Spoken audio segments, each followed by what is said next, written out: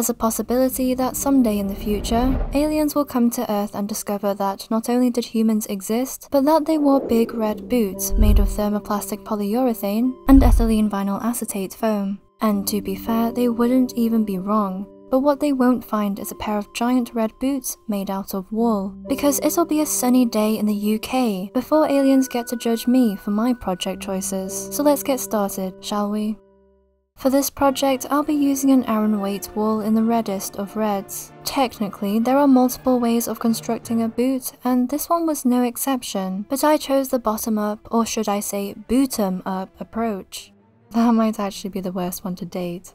Basically, I needed an oval of some sort, and having never crocheted one before, let's just say that little did I know how lofty a pursuit this would be. My first 2 attempts were abysmal, to put it lightly, and were reminiscent of things other than an oval. The very first shape was made by naively adding increases on either end of a chained round, and the second was a more realistic and methodical approach with multiple increases, but it just looked too uneven for my liking. So I tried again, this time with more even spacing. So here are the attempts that I have left. Obviously this is my first one, and this is my third one. I frogged the middle one. And I think I'm done with crocheting in the round. The original is more of a rounded oval, and this is quite a straight one. So I think what I will do now is I'm going to work flat, and that way I can actually get a proper ribbed effect, because in the round it just doesn't give the same texture. But before I could get started, I needed some sort of template.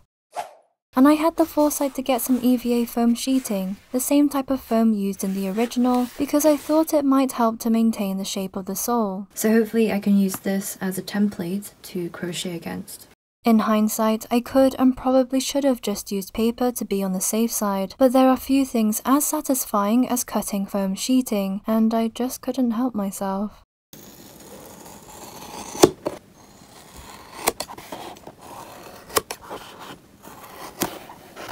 Once the template was cut, I started crocheting again, and this time working in the back loop was finally giving the rib effect that I wanted all along. However, despite ticking so many boxes, all was rotten in the state of affairs. Okay, maybe that's an exaggeration.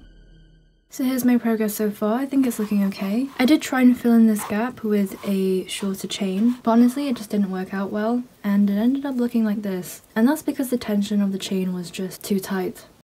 So I'm hoping I can fill this in later, but we'll have to see. It's pretty stretchy, so it should fit anyway. Again, the ideal oval was escaping me, and despite having done so much already, the reminder that I'd barely even started was slowly getting to me. But as my fictional grandmother used to say, when in doubt, get the short rows out, or rather in, which would make more literal sense. It actually looks like both of these are okay, so I think I'll just continue with this one. Sure, they weren't perfect, and judging from my other attempt, it may not have even been worth it, but they were done, and they did exactly what they were meant to do. That being said, there was still a part of me that just couldn't let go of the idea of a superior rib, so I swatched a knit-like rib to see if it was any better, and honestly, it kind of was, but also wasn't. Visually, I preferred the new one, but texturally, the old one felt better. And I guess that's the moral of the story, which could also be applied to absolutely anything, including people.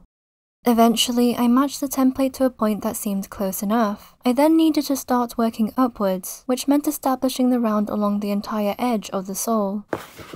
So with the rest of the yarn, I basically started to neaten up the edges with single crochets, and it basically stopped here. And the end of the round is this marker here, so close, yet so far. Uh-oh. The urge to end up with a quote good number of stitches, i.e. a number that was divisible by something, was intense. So here's the current progress so far, and don't get me wrong, I think it's looking okay, but something just feels a little off.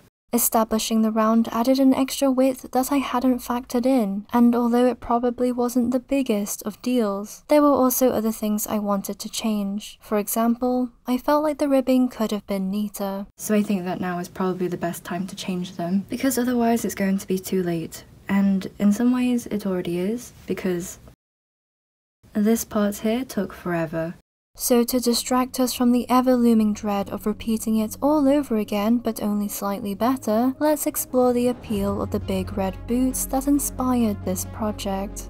MSCHF, the art collective responsible for their creation, describes them as cartoon boots for a 3D world, and that cartoonishness is an abstraction that frees us from the constraints of reality. If you kick someone in these boots, they go boing. This is nothing new for the brand, having made a name in pop culture through their highly referential and sometimes controversial designs. But what makes these red boots stand out so much compared to their other releases? One could ask why Clifford was a big red dog and not a normal shoe, but I'm not sure how far we'd get with that. My best guess is that beyond the obvious regressive experience this design promises to the wearer, the silhouette and proportion of these boots is physically transformative. Walking in them is virtually world-changing, from our muted and worn-out reality to the cartoon wonderlands of our childhood shows and video games. Despite having no desire to have the original article myself, the shape and proportions still do something for me. Perhaps it's simply the pre-programmed nostalgia, more specifically the constant wondering as a child about why real life didn't look like the cartoons, instead of the other way around. Not to mention the constant what-ifs, and longing for it all to be real. My second attempt at obtaining a soul in the material rather than spiritual sense turned out to be more successful. However, I was a little perturbed by just how different they were. Despite the red oval flags waving in my face, I was pretty dead set on staying with this one, and proceeded by working upwards in the round. It did look pretty dodgy for a while, but since that was also the case with the first try, I didn't think too much of it. So this is the first one, and this is the second attempt, and you can kind of already see there's a difference, although I should add that when it comes to this middle section, there's only a 2-stitch difference in width. But I also think that I probably tightened my tension for this one, which would make a lot more sense. But yeah, I'm pretty excited, and I think I'm on the right track. The next potentially catastrophic concern was the twisting of the stitches. You may or may not have already seen some of my previous crochet projects for which I used the half double crochet waistcoat stitch, which remains my favourite crochet stitch. Part of the reason why is because there's barely if any warping when working in the round. Unfortunately, the same cannot be said for the single crochet version, which as you can see, was leaning harder than a buffet spread at a bodybuilding competition. But the weirdest part was that depending on how I held it, it sometimes looked vertical enough for things to work out, and I was leaning more towards just finding out, hopefully without all the frogging around. So now I'm going to start making some decreases. I didn't have the will to faff around with any of the extra techniques for getting straight rounds, so they were a no-go for me. Technically, the V's of each stitch were stacked on top of each other, unlike the slightly diagonally worked single crochet stitch, so in theory, it should have been okay. What didn't seem okay was a cannibalistic sacrifice happening before my very eyes, my current project devouring the former, but I guess it's okay when it's only yarn, which if we're still being technical, is very much a protein, and therefore keto friendly? This is a joke.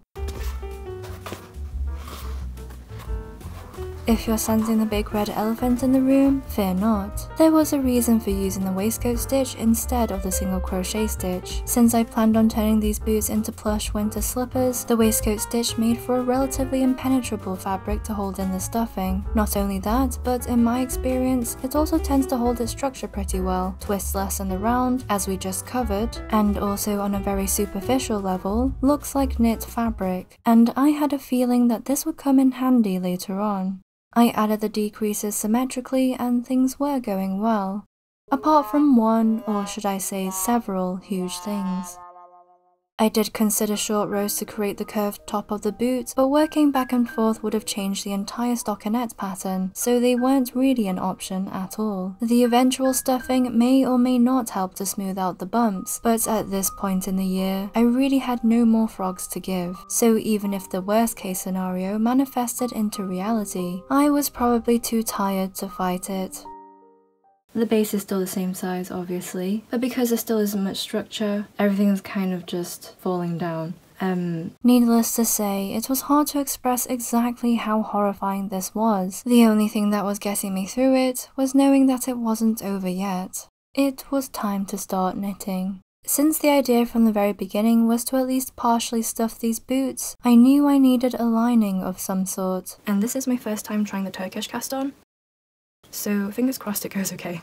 So I'm going to slip my slip knot on, which I need to remember is not important. I haven't actually calculated how many stitches I'm going to need, so yeah, I should just go and do that first. I think I'm going to go with 12, just to make sure that it's as comfy as possible. So I think it's counterclockwise. And if I learned anything from my knit versus crochet sock experiment, it was that knit socks don't feel like walking on gravel. This isn't meant as a blanket statement, it's just a painfully specific observation of amateur proportions. And then I just... no. I meant to get... Have I done it the wrong way? So without too much thought going into how much yarn I actually had left, I used the same red yarn to freehand a sock. Okay, I was sort of right the first time. The great thing about toe-up socks is that you can see how they fit a lot more easily, so the trade-off is more than fair in my opinion. I then tried switching to DPNs way too early, and that was again naive of me at best, and unlike holes in a donut shop, there just wasn't enough to go round.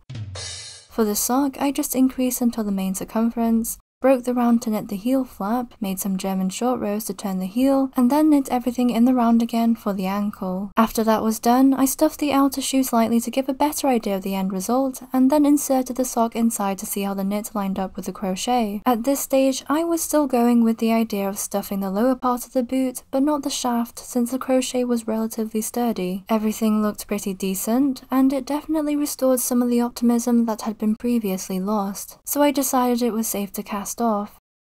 It looks like the big red elephant is here to stay, because these boots being brought into existence was one thing, but the enormous hype surrounding them was truly on another level, having sold out within minutes of being released earlier this year, and for footwear that, according to the reviews I saw online, doesn't fare too well in functionality, wearability, or affordability with a £280 or $350 price tag. It's hard to not wonder what would drive so many people to buy them, apart from the obvious hype, but that could just be it, although to be fair, it's not as if everyone bought a pair. But long story short, you could just say that it is precisely the state of the economy that drove this phenomenon, and that this is simply the spectacle of consumerism in a late-stage capitalist society, and you'd probably be right. Doom spending is a thing, and it's on the rise. Talk about pulling up bootstraps. Oh wait, these boots don't even have any. Whatever will we do? Perhaps planned obsolescence has worn us down so much to the point that we have learned that nothing lasts forever, including our tastes, aspirations, and financial stability, so surely nothing else matters more than the present, and little will prevent us from indulging our deep-seated and insatiable craving for instant, short-term gratification. Trends are a religion, and hedonistically chasing aesthetics is one of the few ways left to find some semblance of salvation, belonging, and a false but mandatory sense of uniqueness, to which wearing hyped-up footwear is an equivalent. I can't even tell if I'm being serious. For some, these big red boots fill the big red boot-shaped hole inside of them, and hopefully it's not as gross as it sounds. The listing for these boots on the MSCHF website states the following: the aesthetic Overton window stretches towards the unreal. When half the sneakers we see on social media are renderings, we end up chasing supernormal stimuli. We come to expect a baseline of unreality. And if I'm honest, the conceptual self-awareness makes me feel a little better and a little worse. It gives a sense of the world is ending, but we get it, so join the club. You only have to ride the hype train to get there, and in doing so perpetuate the very cycle that led to this dystopia, a truly flawless business model. Sometimes it feels like irony will never go out of style,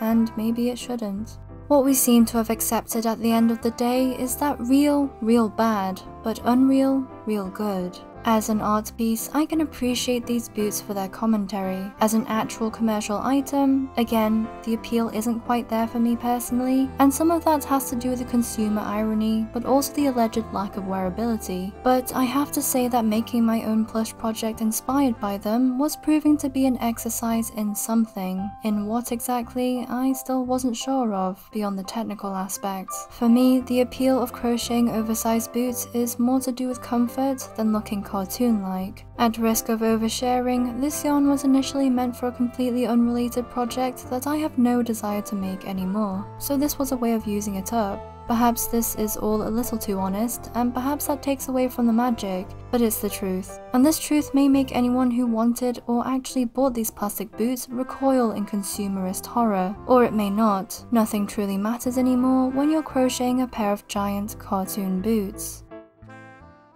Multiple rounds later, things weren't looking as promising as I hoped they would. Okay, this isn't great. Although the boot could stand on its own, and probably more so after being filled, it wasn't straight and I wasn't feeling confident about it staying upright.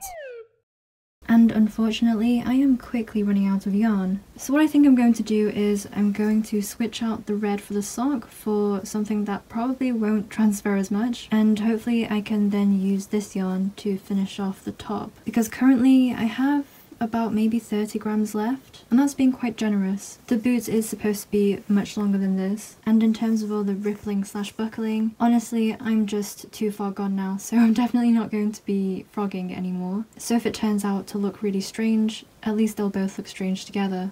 I think as well as it holds up right now, that won't necessarily be the case in a couple of months' time, especially with the twisting. So to be on the safe side, I think I'm going to make a double layer and stuff the sides as well. For the sock, I think I'm going to change to maybe an off-white, simply because I think that will be the safest option. And that way I won't have to worry too much about this red ruining my clothes, because the transfer onto my workspace is pretty bad at the moment, and every time I've tried to wipe it clean, the dye does come off, which is a good sign, but that also means that it's basically rubbing off on everything. So although it might be a little painful now, I think it will be worth it.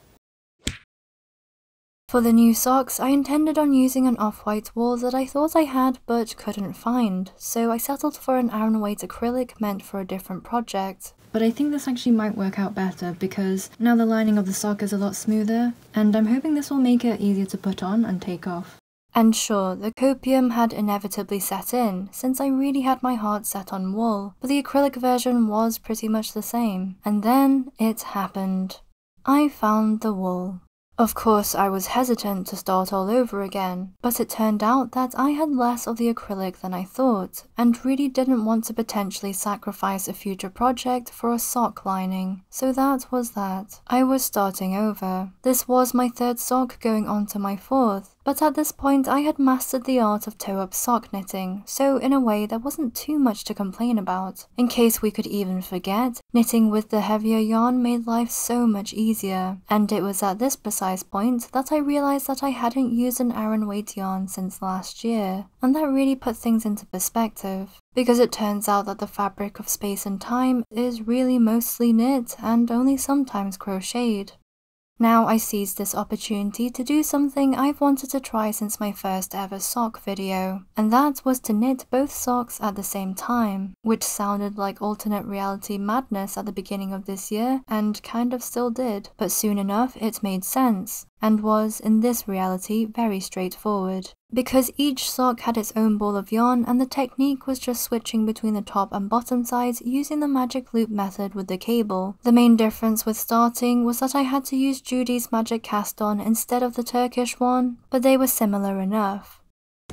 We've all heard the term late stage capitalism thrown around within the context of things suck right now because capitalism, and this is exactly how I used it earlier, but with the intention of actually connecting the dots, I tried to look for a better sounding definition, but soon came to realize that that was pretty much it. It's difficult to say whether the big red boots are a perpetuator or merely a symptom of the current climate, and it might just be a case of two things being true at once. Heck, they're basically the same thing. There is no ethical consumption under capitalism, and how dare anyone suggest that we can't have fun? Alternatively, you could just see them as something fun, and fun things have always existed and will only continue to, hopefully. And I'd prefer to go with this option if it wasn't for all the cynicism brought about by, that's right, the C word.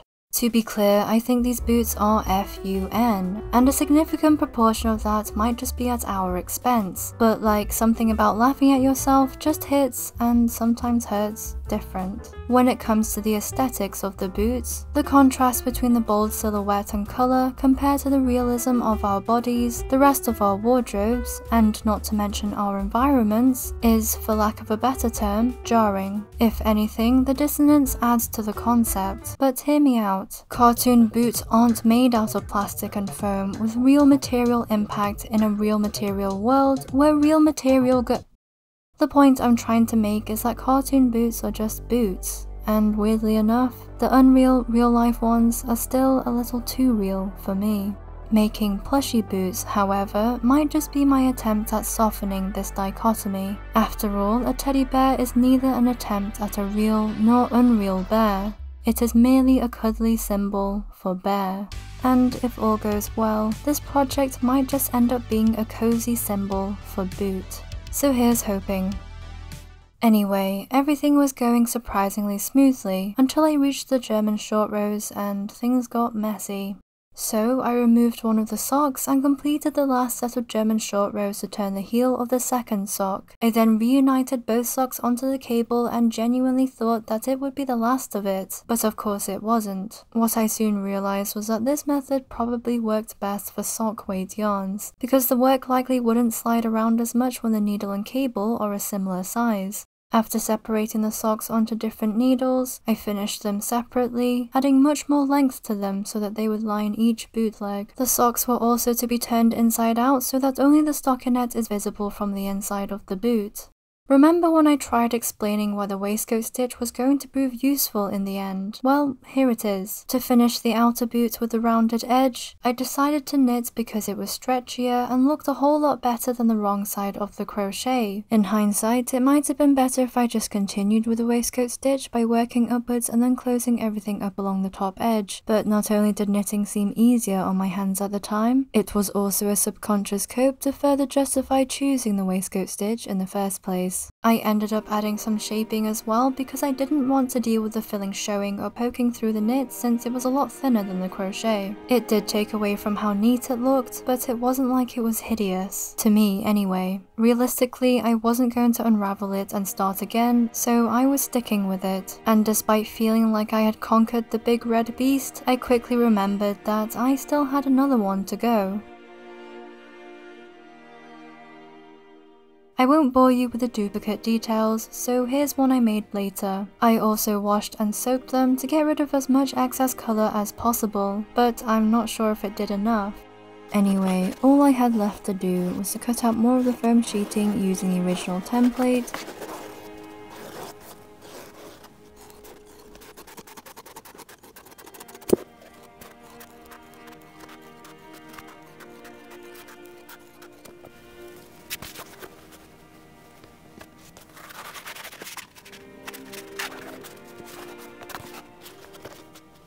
test out the stitching.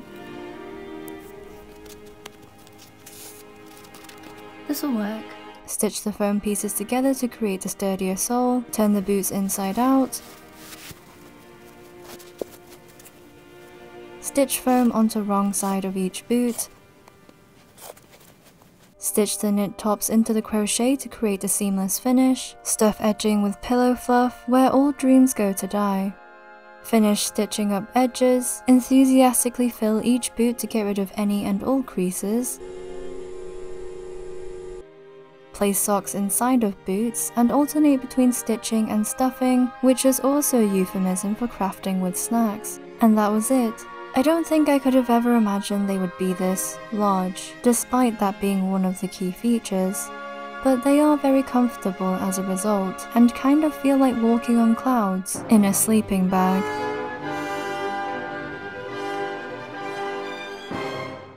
They're also a lot cuter than I expected, and as predicted, they are fun. If I'm honest, I'm still not sure how I feel about them, and that's because they're just so ridiculous. Would I prefer them smaller? Sure. In a different colour? Definitely. Do I care that they're essentially a long-winded take on a short viral moment from this year? Only in the sense that that's exactly what they are. Will I care if aliens do end up finding them? Maybe. What does all of this mean on a deeper, more intellectual level, worthy of a video essay conclusion?